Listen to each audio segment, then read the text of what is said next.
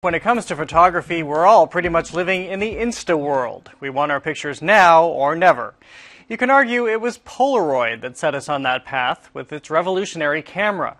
The MIT Museum is now telling the story of how Polaroid popped and the artists who were there to make it happen. For Ansel Adams, it answered the call of the wild. Chuck Close used it to get up close and personal. William Wegman thought it was horseplay. It was the Polaroid camera. And when it came to photography, it changed everything. You can see around me on the walls all kinds of surfaces and all kinds of ways of manipulating the materials. I think probably it drove some of the engineers at Polaroid mad, because the artists were just ignoring the rules and just making it up. Here at the MIT Museum in Cambridge, Massachusetts, just a few blocks away from where the Polaroid camera was invented, are decades of Polaroids.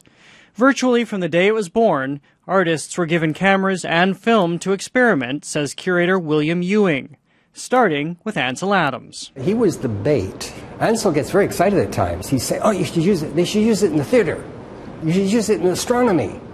He gets really excited. The Polaroid camera bypassed the entire process of developing film. For the first time ever, artists had an immediate look at their work. It was a very small thing you could hold in the hand, but you had to participate in the making of the picture. The thing whirred and clicked.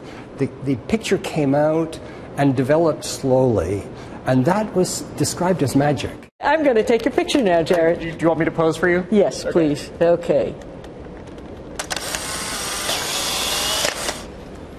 Okay.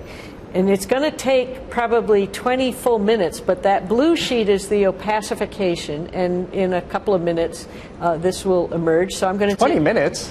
I know, it's not instant at all. Deborah Douglas is the purveyor of Polaroid at the MIT Museum.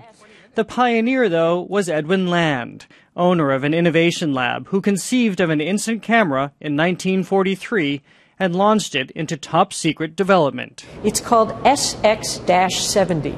S for secret, X for experimental, and 70 because that's the number. It could have been 68, 69, 71, 72. The camera was an ingenious combination of mechanics and chemistry. All the little molecules are going around, and it says, oh, I need a red one here, a yellow one here, a blue one here. And just like your television that can combine red, green, blue on your screen and miraculously create the full spectrum. The first Polaroid went on sale in Boston the day after Thanksgiving, 1948. It sold out in hours. Land didn't actually believe in marketing. He was even skeptical of his own company's efforts in that front. He said, you just have to have a feel for this. This proved, by the way, very influential to a generation of entrepreneurs, most notably Steve Jobs and Apple. Well, we're sitting on this floor right now that we would all recognize, wouldn't we? Yes, as a rainbow stripe, and so it's not coincidental that the first Apple logos are rainbow stripes. That is an intentional homage to Edwin Land. Of course, the cool quotient came from the artists, who were given cameras and film to take the technology wherever they wanted. Freed you up from all those chemicals and the processes and the labs and everything else. You could control it all yourself. Artist Tom Norton had his go at Polaroid in the early 1980s. It's a vertical format, and I didn't want that. I want dancers to be jumping left to right, and so the only way to do that is to have a mirror system. So I made a mirror system that the camera was actually facing sideways. Elsa Dorfman would use the Polaroid for portraiture. With Polaroid, Andy Warhol could be even more prolific, and Barbara Crane could revel in color. These people felt they were part of a community. They weren't alone.